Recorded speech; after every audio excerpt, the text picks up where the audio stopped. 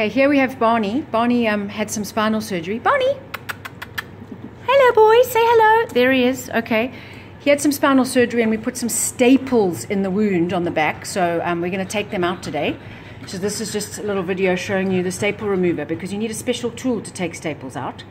So there you go. There we go. That's the tool. You can't use scissors.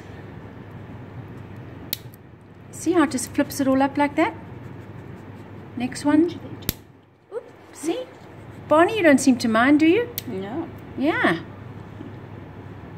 And then we can... Oh, he didn't like that.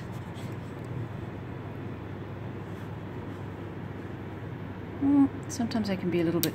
Yes, there you go. Yep, that's better. See, Marek, you must be gentle.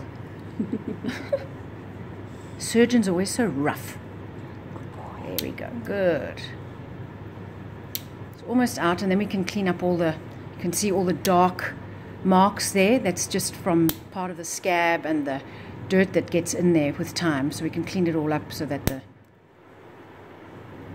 hair grows back nicely and the wound is all fixed up. Ah, there's one. You always got to check you don't leave one behind. It's very annoying if you do because you have to have this tool to use it. You got it all? Barney? Good boy, Barney. All finished. This way.